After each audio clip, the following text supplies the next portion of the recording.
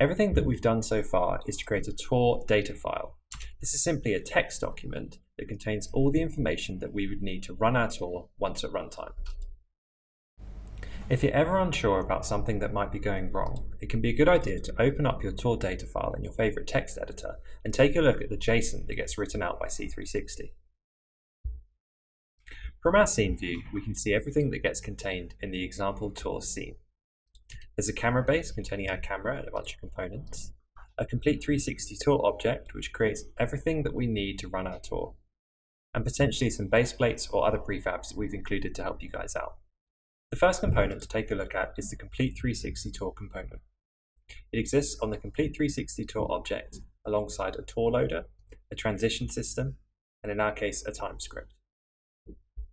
The complete 360 tour component has a few properties that you can set on the object.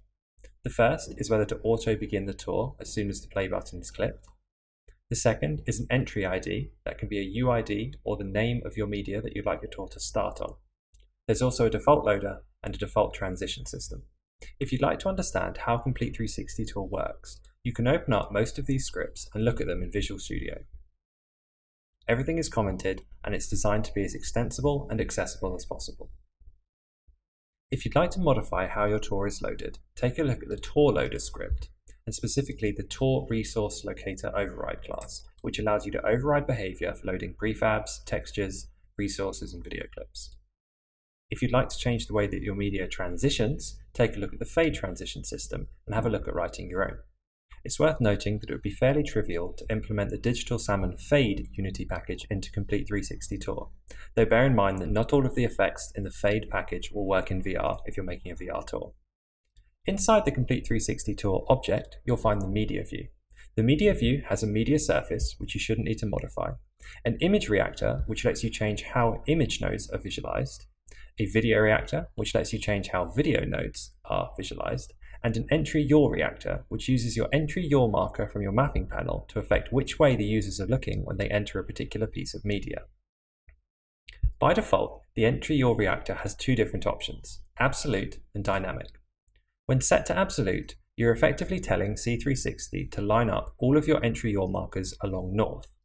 When setting it to dynamic, you're saying that every time you enter a piece of media, no matter where you came from, you'd like to be facing your entry yaw marker. If you'd like to write a different entry yaw mode, open up that script and feel free to edit.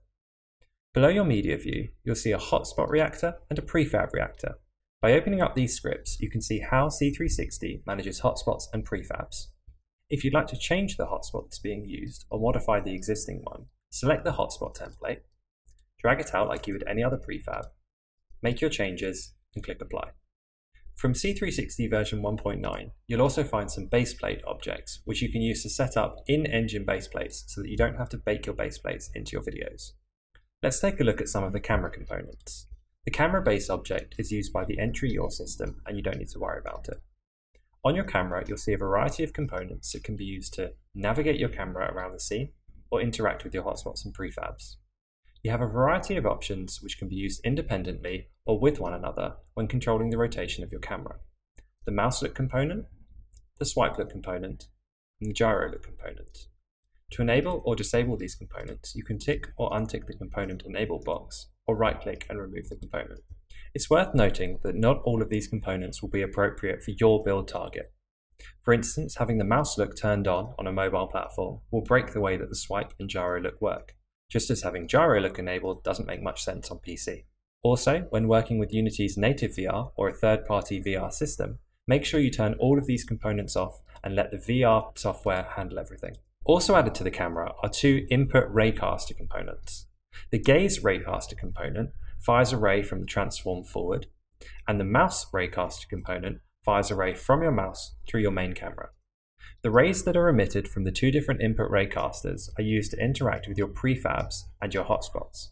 If you'd like to change the way that your input is handled, take a look at these two raycaster classes and write your own. A fairly common question is whether or not you can use a VR motion controller with our input system.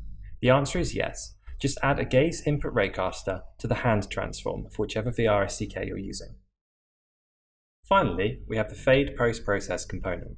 This is a stripped down version of the component found in DIGITALSALMON's fade package. If you'd like to create your own transition shader, just take a look at the fade shader added here, or copy one across from Digital Salmon's Fade Unity package.